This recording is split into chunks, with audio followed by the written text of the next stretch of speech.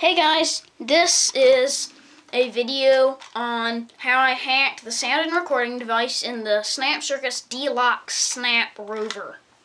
Usually on the Deluxe Snap Rover, you have to press a button on the sound and recording device to record the sound, and then you have to press something on the remote to make it play. But I want to do both on the remote. Here's how I did it.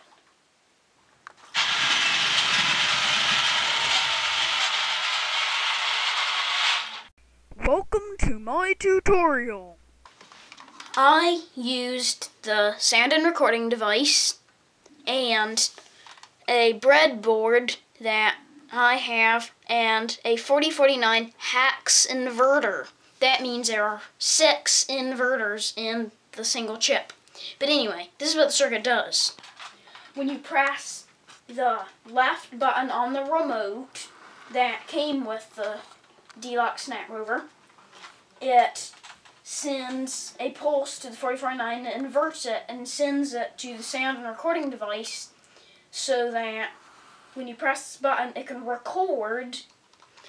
This is the remote of that came with the Circuits Deluxe Snap Rover, and when you press the left button it sends a pulse from the RX2, this is the receiver from the remote.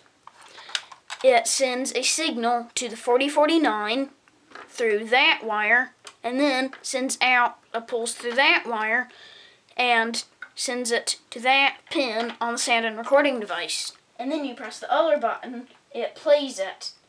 But the pressing the button playing it doesn't have anything to do with my other breadboard. Let's see how it works. Hi, this is the sound and recording device. And now, as I was pressing that button, it was recording it. And now when I play it, Hi, this is the sound and recording device. there.